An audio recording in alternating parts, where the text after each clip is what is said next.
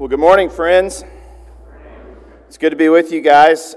Just like Mark said, I hail from the great state of Arkansas, and I always tell people when I travel to speak that when you're from Arkansas, it's great to be anywhere. Including Chisholm, and so I'm thankful to be with you guys, excited to open up God's Word with you. If you have a Bible with you, which I hope you do, open up to Genesis chapter 12. And as you're opening up, I'd like to tell you a little bit about my own story, how I got here, what it has to do with you guys, and what we're going to be talking about today as a part of the service, and then this afternoon as a part of the missions conference. So, growing up, you guys, I was raised in a textbook blue-collar family, and as a young kid, my dad's idea of fun would be to take me out on the weekends and make me help him cut wood. So we didn't grow up where you would get 12 to 24 inches of snow like you guys do up here in northern Minnesota, but we did live with a wood stove that we used to heat our house, and so we frequently spent our weekends cutting wood. And I remember as a young kid, I felt like our woodcutting expeditions were a great way to ruin my childhood. And so I let my dad know that by my frequent complaints when we would go out to cut wood together. I remember being somewhere probably between 7 and 10 years old running a chainsaw.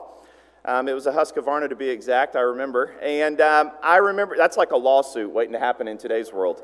And I remember thinking to myself, why are we out here? And so I would always complain to my dad, Dad, why won't you let me spend my Saturday mornings playing video games and, melting my brain and wasting time? And my dad would always say, Sean, I brought you out here because I want to create father and son bonding time. I want to teach you good work ethic.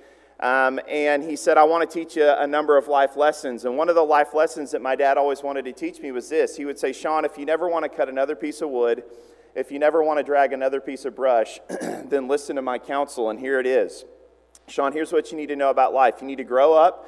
You need to go to college. You need to get a great degree so that you can get a great paying job. And the reason you need a great paying job is so that you can just pay someone else to cut your wood. And I was like, Dad, that's genius. And so we came from a simple family. It made perfect sense to me. And so I grew up being told by my father, and not just from my father, but my friends, my teachers, society, and culture, that my purpose in life was to chase this thing called the American dream. And my dad never used those words, but that's what he told me that I was supposed to do as a young kid, right? Grow up, take my education seriously so that I could get a great paying job, and I could not just pay someone else to cut my wood, but so that I could live this thing that we call the comfortable American life. And so I was convinced that that's what I was supposed to do. I graduated high school and I had the opportunity to head into college. Not everybody gets that opportunity, but I had a chance to pursue college education. And if I were to kind of sum up my entry into collegiate life, I would have summed it up in 3 really simple statements. And they went something like this, Chisholm. Me, my agenda, and just a little bit of Jesus, right? If it was sort of convenient for me to squeeze him in. As long as the Lord didn't really sort of interrupt my life, my plans, my hopes, my goals, dreams, and ambitions, then I was content to sort of have him along for the ride, as though that's any kind of a biblical Christianity whatsoever. And all of that changed, right? My pursuit of this thing called the American dream, settling into this comfortable American life, that all changed my sophomore year of college when God sent this minister into my path. And I wasn't looking for this guy. In fact, he came out of nowhere. I felt like I kind of got T-boned by him. And I remember him sitting me down and saying, Sean, there's some things I want to share with you that you probably really, really need to hear, but you don't necessarily want to hear. And here's what they are. Number one, life is not about you and your agenda. In fact, you should probably think about getting over yourself. I didn't laugh. I felt like I got punched in the mouth. And this guy, he wasn't playing games. He was straight to the point. He was no nonsense. And he said, Sean, life's not about you. It's not about your agenda. In fact, let me tell you what life is about. Life is about God, and it is about God's agenda. And God has a very basic and simple agenda. And it's this. It's to make himself known worldwide among every tongue, every tribe, all nations, languages, and ethnic groups.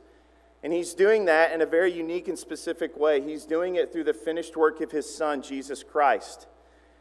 And then he took this book, the Bible, you guys, and he opened it up, and he walked me from Genesis chapter 1 all the way through the book of Revelation. He actually went through the maps in the back, too. Did you know there are maps in the back of your Bible? And he walked me through all of God's Word from cover to cover, unfolding for me what God's purpose was to make himself known through his Son among every tongue, tribe, people, nation, and ethnic group on the planet. And by the time this guy got done talking, I have tried to describe over the years a half a dozen different ways what happened to me. And the simplest way to say it was this, that the Holy Spirit did what the Holy Spirit does, which takes the Word of God, living and active, sharper than a double-edged sword, and used it to pierce into my heart and to convict me, right, of my selfish motives and to expose to me my selfish intent in pursuing and chasing this thing that we call the American dream. And up to that point, quite frankly, you guys, I had never heard God's Word talked about that way. I'd never heard God's world talked about that way. I'd never heard this thing that we talk about called global missions spoken of in that way up to that point in my Christian life. I thought that this thing that we call Christian missions was the thing that happens over in Matthew 28, or that thing that happens post-Pentecost, Acts chapter 2, 3, sort of a deal. And here I was for the first time, sort of laid bare, laid open to the reality that God's purpose to make himself known among all the nations is not a New Testament thing, it's a whole Bible thing. And I realized quite quickly, not on my own accord, but through the grace of the Lord Jesus, that if this is true, right, if God has this purpose to make himself known among every tongue, tribe, and nation, and this is what the whole Bible is about, is God revealing himself through his Son to all tongues, tribes, and nations, I began to realize this is going to have really significant implications for my life. I began to realize that this would mean more than me just giving a little money to cross-cultural work. I began to think this is going to mean way more than me just sort of going on some short-term mission trip, right? For a week or a few days. I began to think to myself, wow, if God's purpose is to make himself known among every tongue, tribe, and nation, then this is going to have an impact on my marriage, my parenting, how I spend my time, right? What I do in my small group, how I interact with my Sunday school class, how I read the news. Like, if this is true, that the whole of Scripture is about God making himself known to every tongue, tribe, and nation through Jesus, then this is massive. This has implications that are extremely far-reaching. And so I promise you that close to 20 years ago, when this gentleman opened up God's Word and walked me through the Bible, I never would have imagined finding myself in northern Minnesota preaching and teaching with you guys today.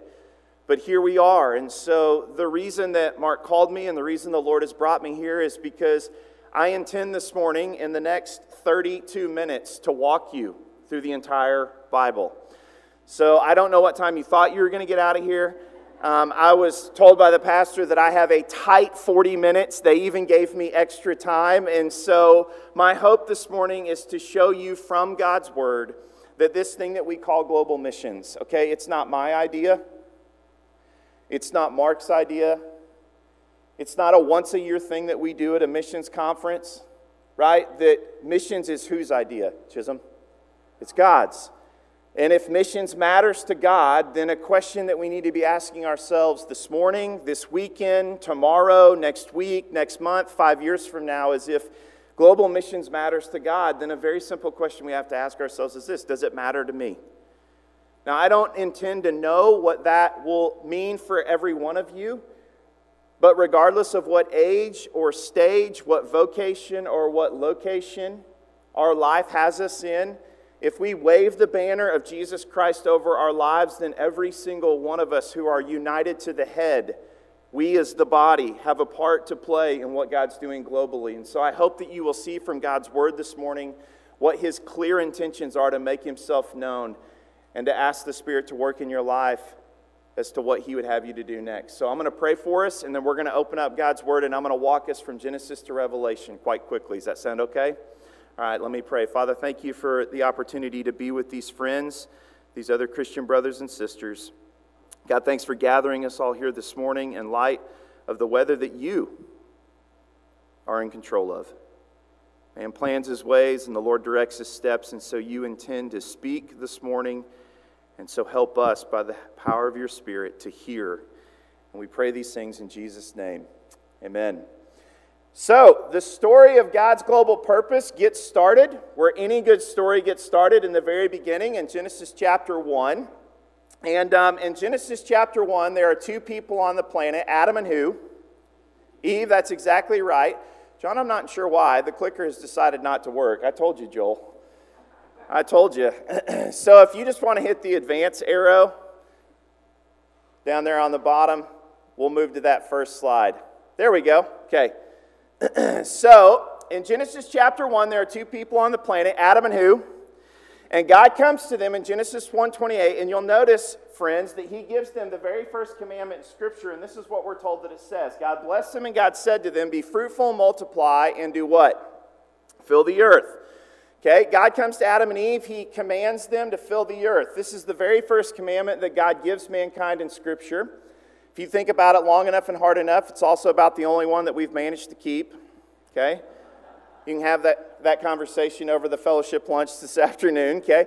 So God comes to Adam and Eve. He commands them to be fruitful, multiply, and fill the earth. Literally what God is commanding Adam and Eve to do is to grow their family, to grow it big. Children, grandchildren, great-grandchildren.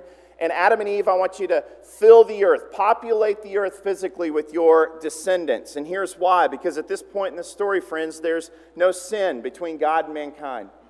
They are living in a perfect relationship with one another. And so in essence, what God is saying is simply this. Adam and Eve, as you begin to fill the earth physically with your descendants, I want you to teach them and train them what it means to know me, to worship me, follow me, obey me, love me, and adore me. And so what you'll be doing as you fill the earth physically, teaching your descendants what it means to know me spiritually, you'll be populating the earth spiritually with a planet full of people who know me and worship me. That's what God is after.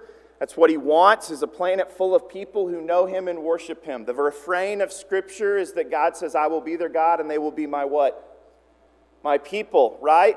However, we know by the time we get to Genesis chapter 3 that man sins. They sever their relationship with God. And by the time we get to Genesis chapter 6, verse 5, the Bible says that every intention in mankind's heart was only set on evil all the time. 6 chapters into the Bible, utter wickedness fills the earth. And by the time you get to Genesis chapter 7, God floods the earth. He responds in righteous judgment.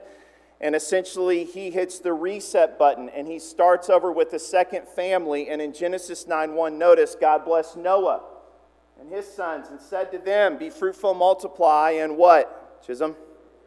Fill the earth. Notice we're not even 10 chapters into the entire Bible, and twice already God has commanded mankind to fill the earth, right? Fill the earth. God says, go, fill the earth. The command is crystal clear. But what is the difference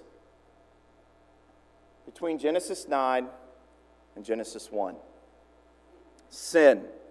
That is exactly right. Sin has now entered the narrative and the story of humanity such that mankind is at rebellion with God. They are at war with him, right? There are no neutral parties in the world today. You either love God and you hate sin, or you love sin and you what? Hate God. That's the difference between a Christian and a non-Christian. And so 9 chapters into the Bible, mankind is at war with God. In fact, 2 chapters later, by the time you come to this story called the Tower of Babel, here's what we're told, friends, that's going on. Now, the whole earth had one language and a common speech. So no matter where you went on planet Earth, everybody was speaking how many languages, Chisholm? 1, right? English, of course. And as men moved eastward, we don't know what it was, by the way, just in case you're wondering. As men moved eastward, we are told that they found a plain in a place called Shinar. And the Bible says that they settled there. And they said, let us make a name for ourselves. Let us build a tower that reaches to the heavens. A tower that reaches to the sky so that we might make a name for ourselves and not be scattered over the face of the whole earth. God had commanded mankind to do what? To fill the earth. God said, go, and mankind said what? No. Now, you don't have to have great Bible interpretation skills to figure out that this is what we call direct disobedience. The defiance of man on display. God commanded them to fill the earth, to make His name great. Mankind says, no, we'll stay put, and we'll make our name great. Rather than leave, we'll stay. Rather than glorify you, we'll glorify ourselves. Now, if you're following along in the narrative, you are thinking to yourself, what might God's response be at this point? Right? If you've been following closely, just a few chapters before, He flooded the earth, wiped out everyone and everything with the exception of Noah and his family and the animals 2 by 2. And you get to this point, God says go, mankind says no, and you're thinking, man, is He just going to send them into the sun? Right?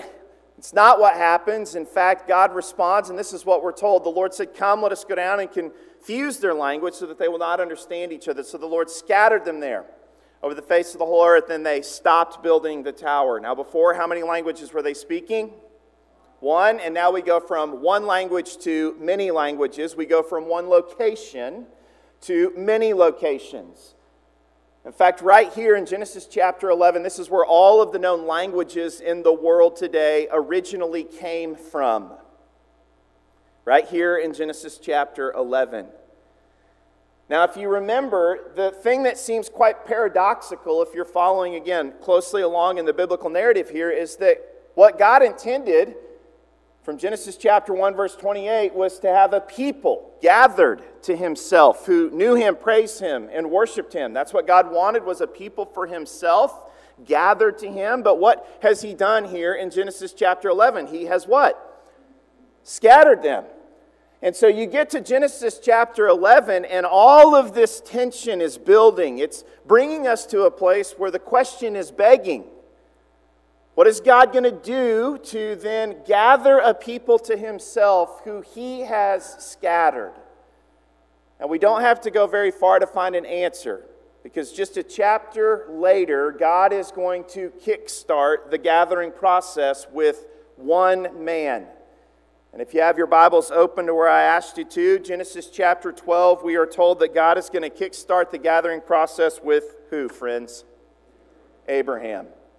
In Genesis chapter 12, we are told this, that the Lord had said to Abram, leave your country, your people, and your father's household, and I want you to go to the land that I will show you. God is going to pick one man. The Bible tells us that his name is Abram.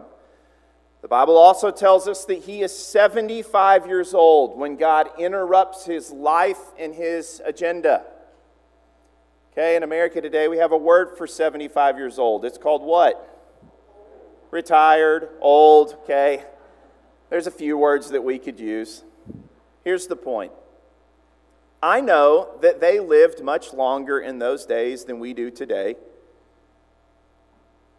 But the point is simply this. Abraham is 75.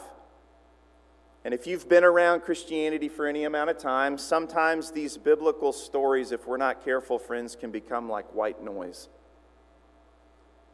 We forget that Abraham was a real man. I say this with the utmost respect that some of you in this room are older. Imagine the Lord coming and saying to you, leave. Leave Chisholm. I grew up in a town of 2,100 people. My grandfather was a lead miner. My dad, who is to turn 68 on April the 12th this year, has spent his entire life living in the exact same town that he grew up in. He's a homebody if there ever was one. That might be the case for some of you here this morning. But imagine the Lord coming to you and saying, pack up. Pack up your stuff and get out of town. And what does he ask him to leave? Abraham, I'm commanding you to leave your land. Abraham lived in the land of Ur at that time. It was a port city in the Persian Gulf. It was rich in commerce and trade, materialism. It was soaked in idolatry. Abram was an idol worshiper. Joshua chapter 24 tells us that. Abram was not looking for God. God came and spoke to Abraham in his sovereign grace. And he commands him to leave. It's not a good idea. Notice it's not if it's convenient. Notice it's not if Abraham likes the idea. God speaks, and Abraham has a choice. To what? Obey or disobey? Because revelation always demands a response from us. Always. Revelation always demands a response. And God commands him to leave his country, and not only to leave his country, but to leave his family, his people. The people who he'd grown up with, done life with, who he shared the closest relationships with. And God commands him to leave his land, leave his loved ones, and to leave his father's household.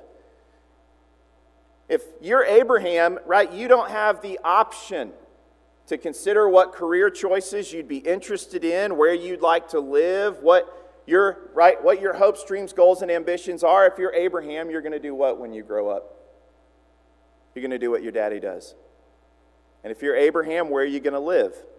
Where your daddy what? Lives. And if your people sojourns, you sojourn with them.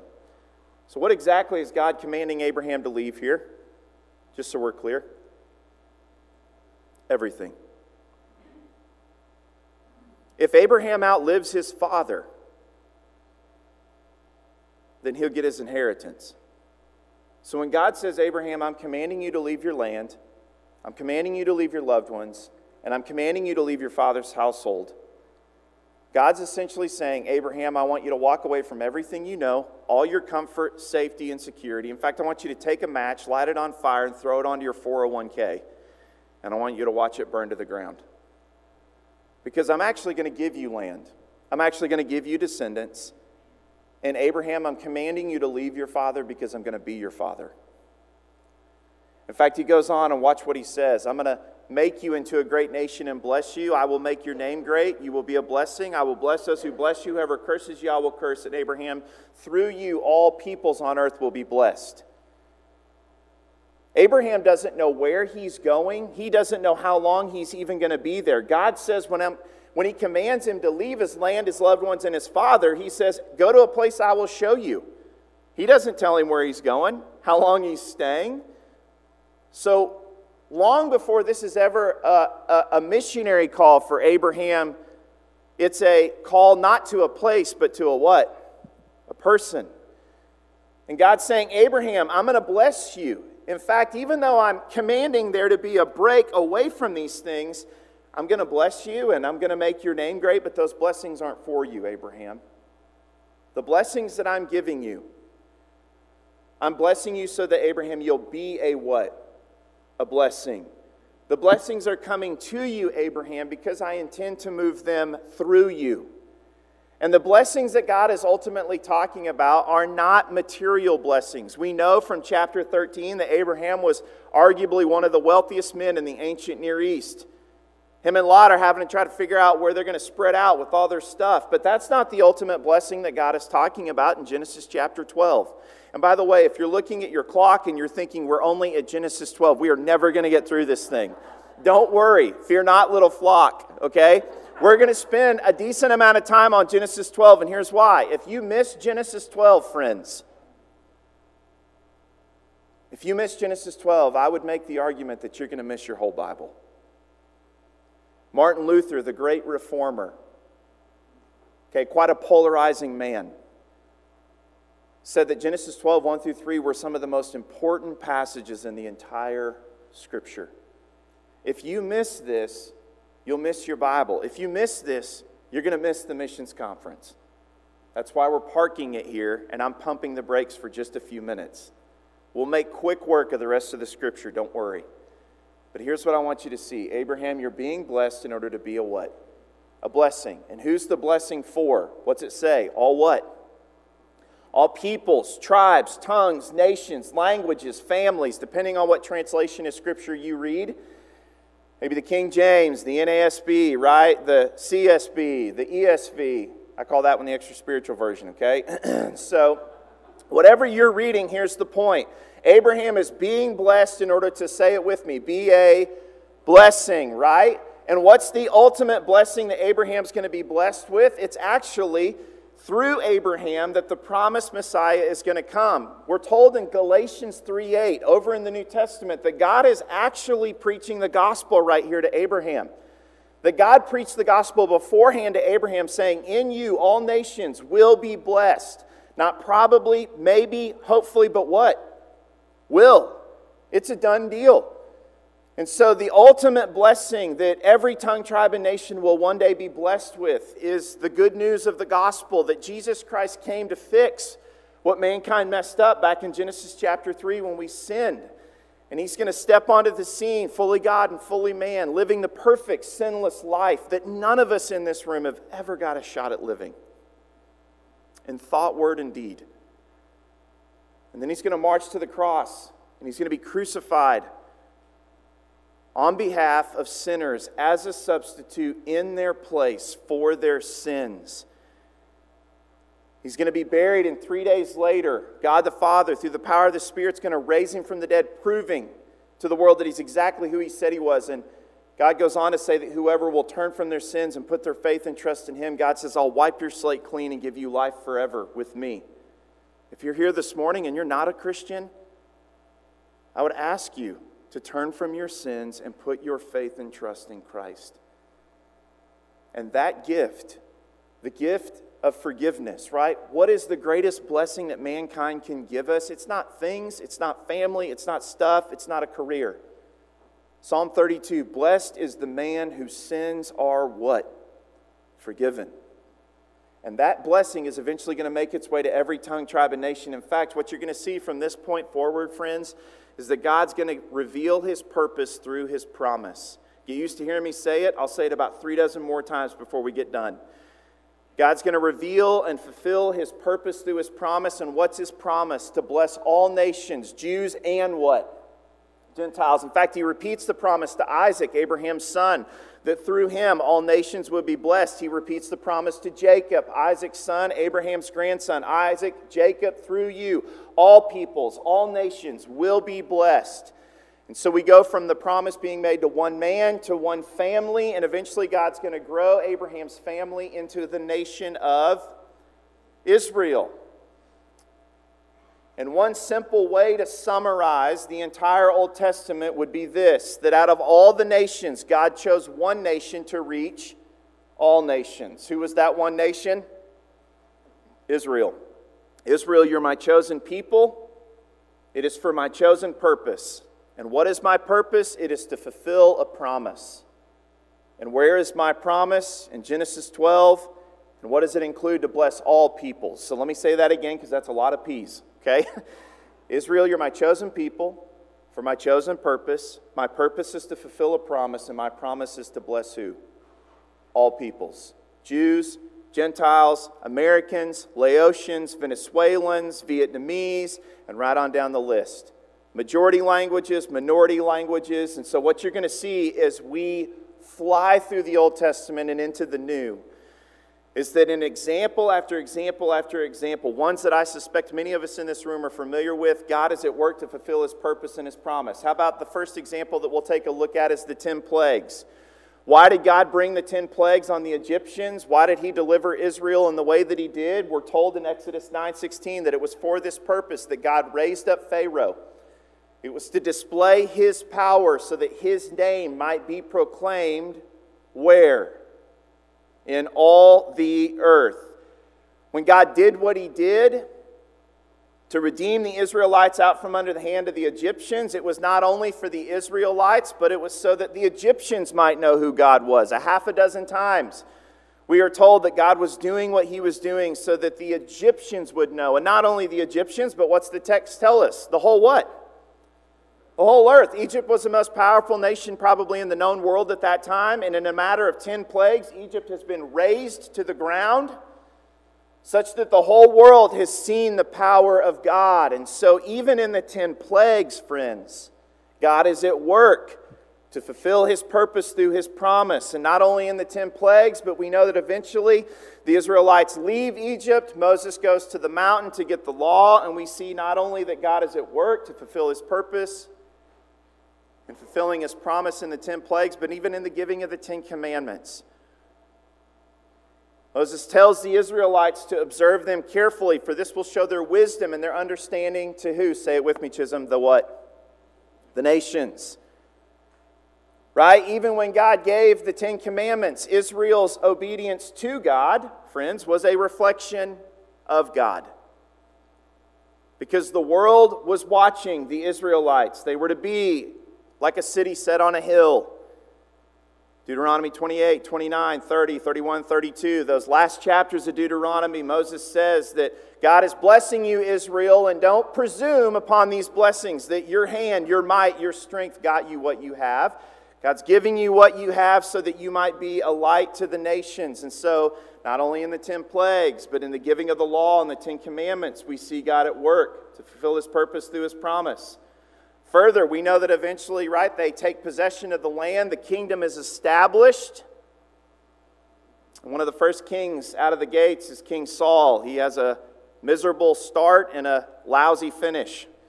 And one of the young men who are on his coattails is King David. And David faces this giant in this infamous battle. How many of you have heard the story? Okay, only half of us. Did I come to the right place? Who's heard the story of David and Goliath?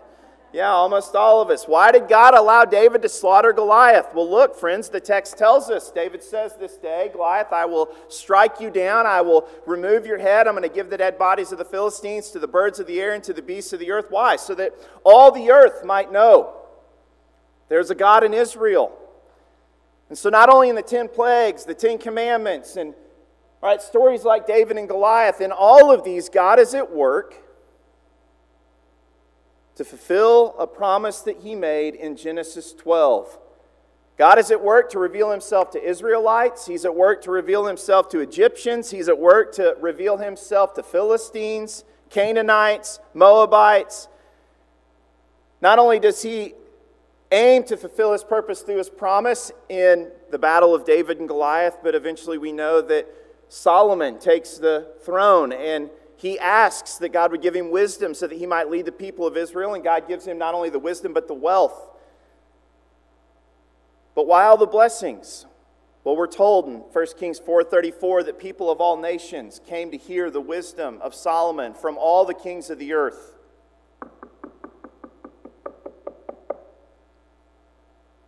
The Queen of Sheba is going to travel over 1,500 miles north, probably from somewhere in modern-day Yemen, Ethiopia, we're not entirely sure, all the way up to see King Solomon and to listen to him speak. And by the time this pagan, Gentile queen from the nations leaves the presence of King Solomon, what is she saying? Blessed be the God of Israel.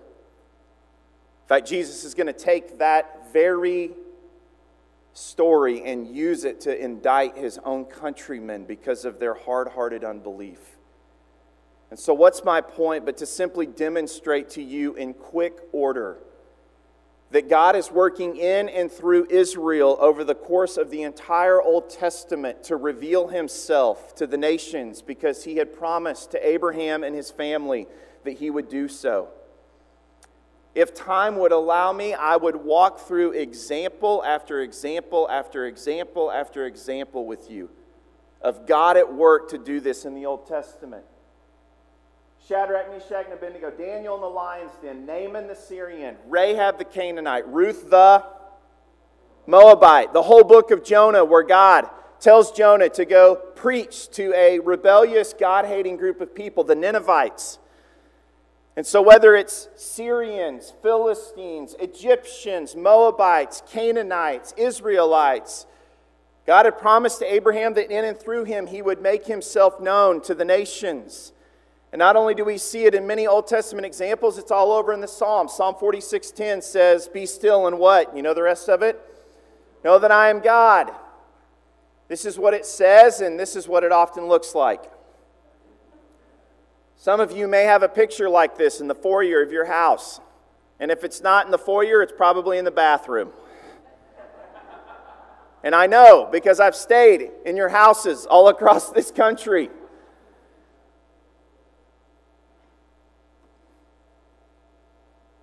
See that little A right there? Psalm 46:10a. Why do they put those letters on there?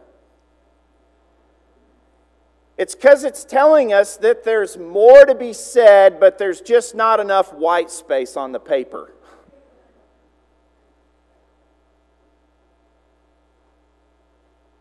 And there's a whole second half to this verse, friends. And here's what we're told that it says.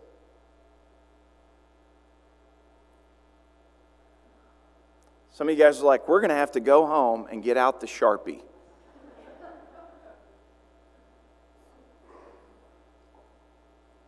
In Genesis 12, God promised to Abraham that in and through him, he would work to reveal himself and to bless the nations.